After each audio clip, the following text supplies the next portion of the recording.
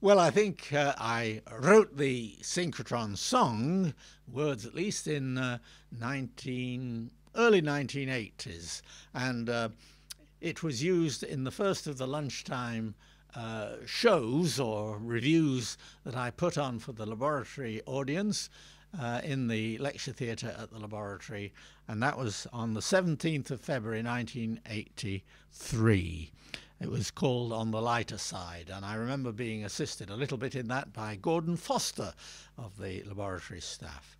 And then it got airings at subsequent of these lunchtime shows and went on to entertain folk at the annual user meetings of the synchrotron radiation source.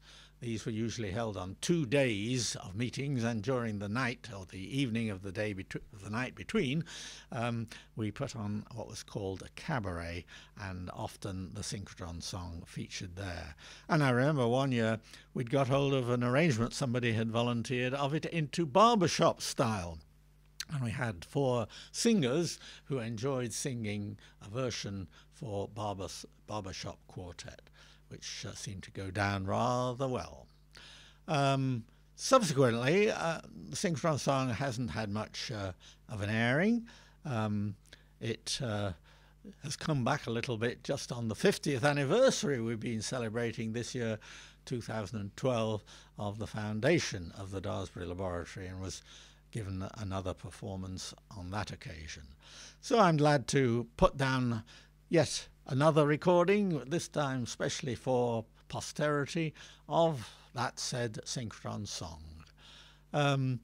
It's possibly of interest to know that the tune and the words were written about 25 years apart, because I originally was setting somebody else's words, a theologian whose words were of Gilbertian style, and I was making a tune which I thought was rather in the manner of Sullivan.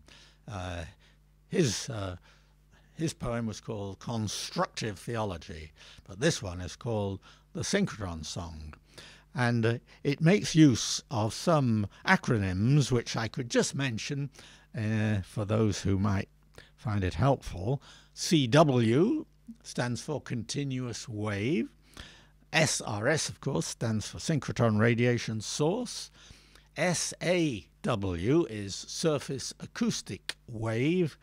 ADES, pronounced AIDS, is Angularly Dispersed Electron Spectroscopy. And EDCs are Energy Distribution Curves. So I'm afraid there's that bit of gobbledygook acronyms have crept into the verses. So it becomes a bit of a specialized song in that sense.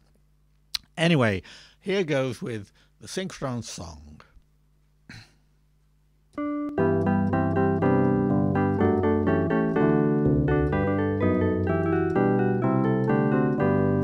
It's nowadays acknowledged that electron storage rings produce enormous quantities of brilliant light which springs from fast electrons passing through magnetic fields dipolar, whilst guided on their orbit by a smart machine controller.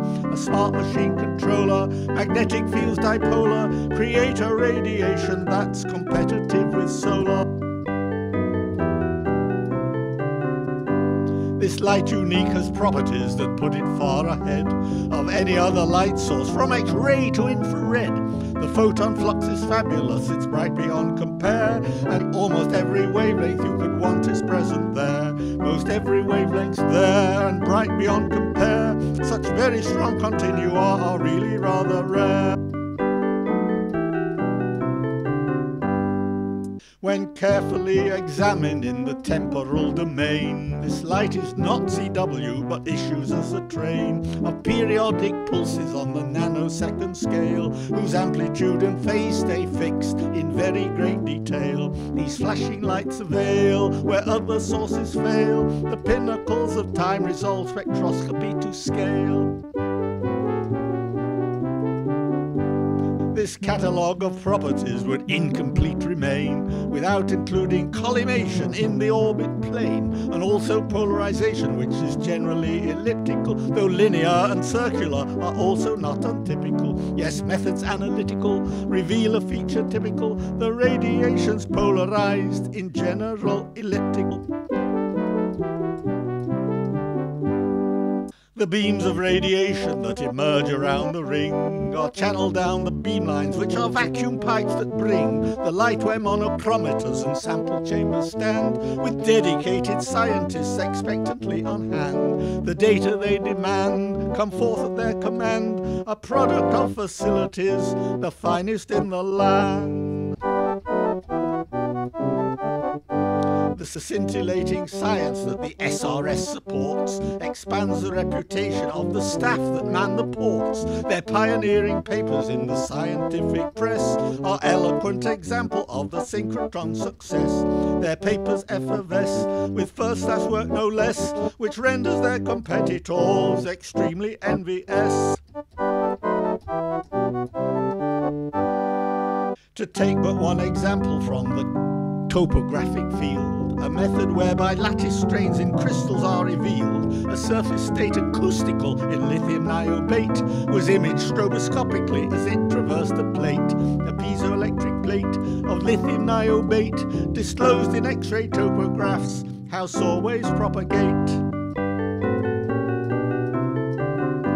Or take one more rewarding application which persuades more physicists and chemists to appear here, that's AIDS, emission of electrons from materials by light, an angular analysis on how they put to flight. Those EDCs, that's right, provide a rare insight on surface states and such like that the photons can excite. Such golden opportunities our beamlines now provide for pushing back the frontiers of science far and wide. Engrossed in this our working lives we'll diligently spend, until that final shutdown we'll reluctantly attend, when at the rainbow's end electrons cease to bend, and on our fabled synchrotron black darkness will descend.